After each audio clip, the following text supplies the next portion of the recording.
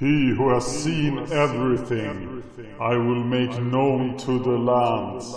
I will teach about him who experienced all things alike.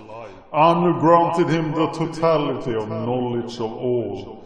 He saw the secret, discovered the hidden. He brought information of the time before the flood. He went on a distant journey, pushing himself to exhaustion, but then was brought to peace. He carved on a stone stele all of his toils and built the wall of Uruk, the wall of the sacred Yana temple, the holy sanctuary.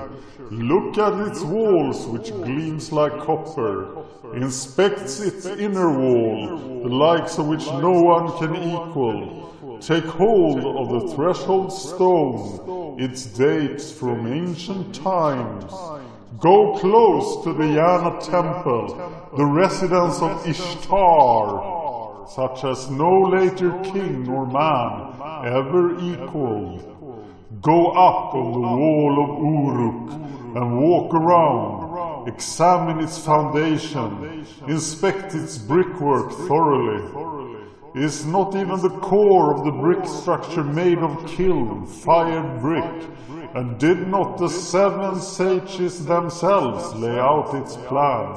1 league city, 1 league palm gardens, 1 league lowlands, the open area of the Ishtar temple, 3 leagues, and the open area of Uruk, the wall encloses. Find the copper tablet box. Open the one of its locks of bronze, undo the fastening of its secret opening.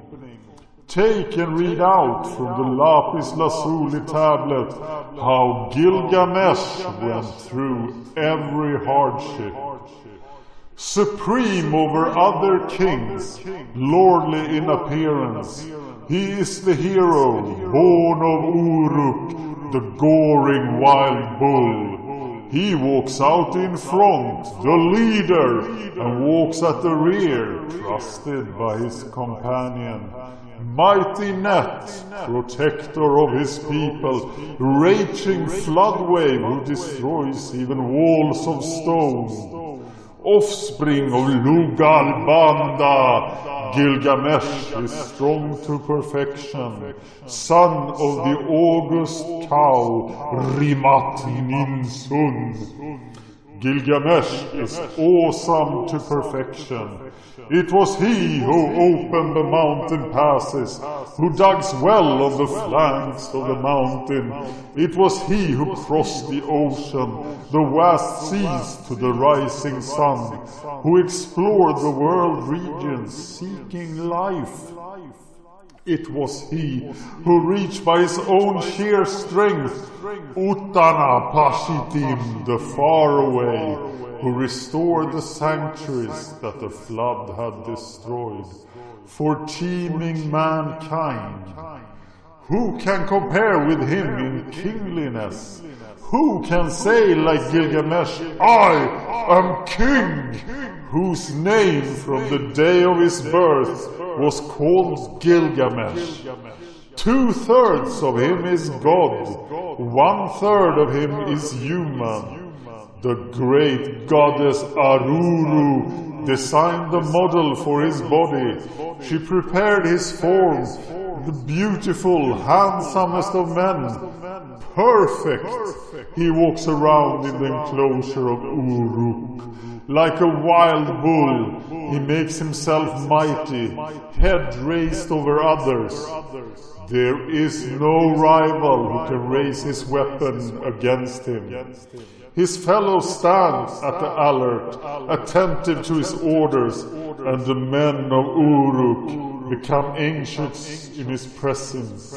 Gilgamesh does not leave a son to his father. Day and night he arrogantly... Is Gilgamesh the shepherd of Uruk haven? Is he the shepherd, bold, eminent, knowing and wise? Gilgamesh does not leave a girl to her mother, the daughter of the warrior, the bride of the young man. the gods kept hearing their complaints, so the gods of heavens implored the Lord of Uruk, Anu. You have indeed brought into being a mighty wild bull head raised. There is no rival who can raise a weapon against him. His fellows stand at the alert, attentive to his orders. Gilgamesh does not leave a son to his father. Day and night he arrogantly. Is he the shepherd of Uruk haven? Is he their shepherd? Bold, eminent, knowing and wise. Gilgamesh does not leave a girl to her mother, the daughter of the warrior, the bride of the young man. Anu listened to their complaints, and the gods called out to Aruru. It was you, Aruru, who created mankind. Now create a Sikru to him. Let him be equal to Gilgamesh's stormy heart. Let them be a match for each other, so that Uruk may find peace. When Aruru heard this, she created within herself the secret of Anu. Aruru washed her hands. She pinched off some clay and threw it into the wilderness. In the wilderness she created valiant Enkidu, born of silence, endowed with the strength by Ninurta. His whole body was shaggy with hair. He had a full head of hair like a woman. His locks billowed in profusion like Ashnan. He knew neither people nor settled living, but wore a garment like Sumukan. He ate grasses with the gazelles and jostled at the watering hole with the animals. As with animals, his thirst was slaked with mere water. A notorious trapper came face to face with him, opposite the watering hole. A first, a second, and a third day he came face to face with Enkidu, opposite the watering hole. On seeing him, the trapper's face went stark with fear, and Enkidu and his animals drew back home. He was rigid with fear, though stock still his heart pounded, and his face drained of color. He was miserable to the core, and his face looked like one who had made a long journey.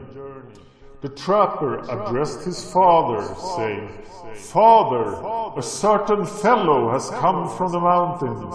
He is the mightiest in the land. His strength is as mighty as the meteorite of Anu. He continually goes over the mountains. He continually jostles at the watering place with the animals. He continually plants his feet opposite the watering place.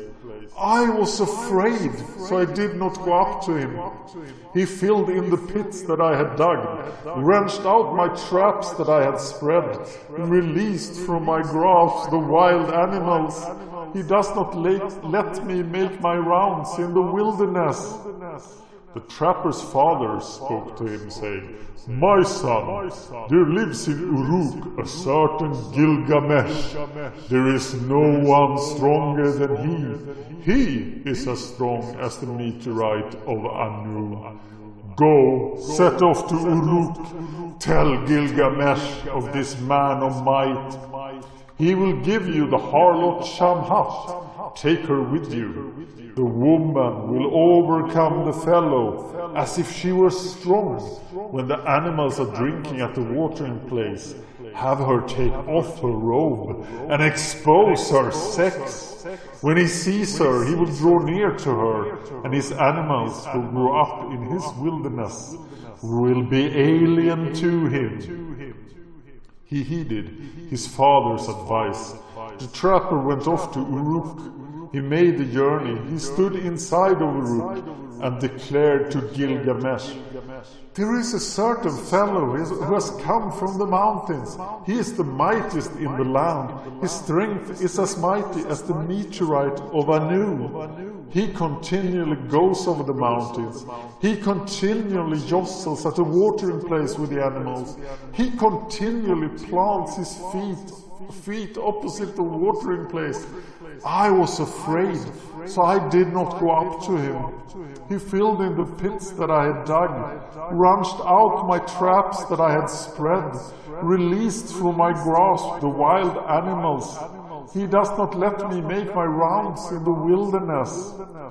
Gilgamesh said to the trapper, "Go, trapper, bring the harlot Shamhat with you. When the animals are drinking at the watering place, have her take off her robe and expose her sex. When he sees her, he will draw near to her, and his animals who grew up in his wilderness will be alien to him." The trapper went, bringing the harlot Shamhat with him. They set off on the journey, making direct way.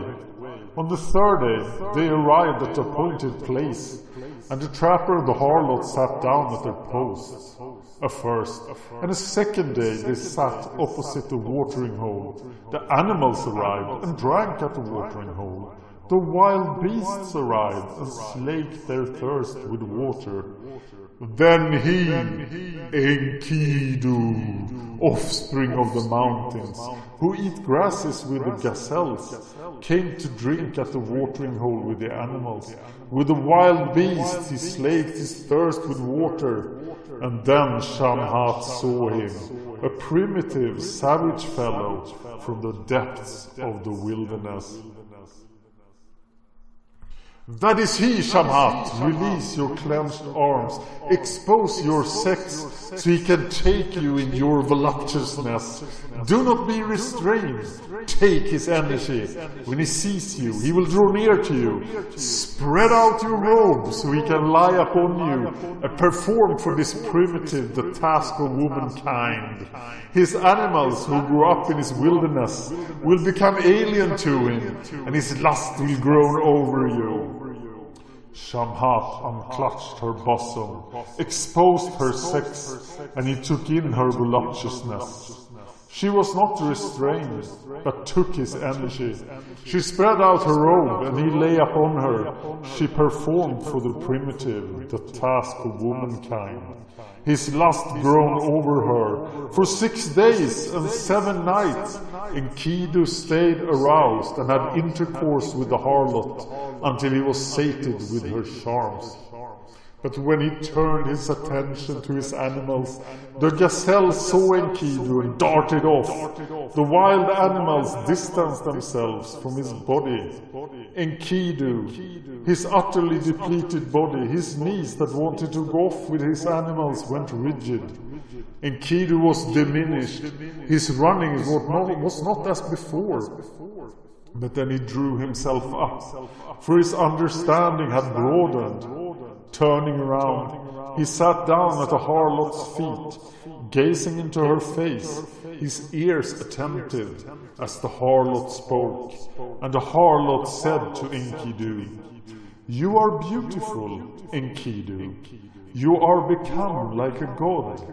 Why do you gallop around the wilderness with the wild beasts? Come, let me bring you into Uruk haven, to the holy temple, the residence of Anu and Ishtar, the place of Gilgamesh, who is wise to perfection, but who struts his power over the people like a wild bull." What she kept saying found favor with him. Becoming aware of himself, he sought a friend. Enkidu spoke to the harlot. "Come, Shamhat, take me away with you to the sacred holy temple, the residence of Anu and Ishtar, the place of Gilgamesh, who is wise to perfection, but who struts his power over the people like a wild bull. I will challenge him. Let me shout in Uruk, I am the mighty one. Lead me in, and I will change the order of things. He whose strength is mightiest is the one born in the wilderness. Come, let us go, so he may see your face. I will lead you to Gilgamesh. I know where he will be." Look about, Enkidu, inside Uruk haven, where the people show off in skirted finery, where every day is a day for some festival, where the lyre and drum play continually, where harlots stand about prettily, exuding voluptuousness, full of laughter, and on the couch of night the sheets are spread. Enkidu, you who do not know how to live, I will show you Gilgamesh, a man of extreme feelings. Look at him, gaze at his face. He is handsome youth, with freshness. His entire body exudes voluptuousness. He has mightier strength than you, without sleeping day or night.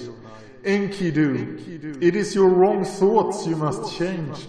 It is Gilgamesh whom Shamhat loves, and Anu, Enlil, and La have enlarged his mind.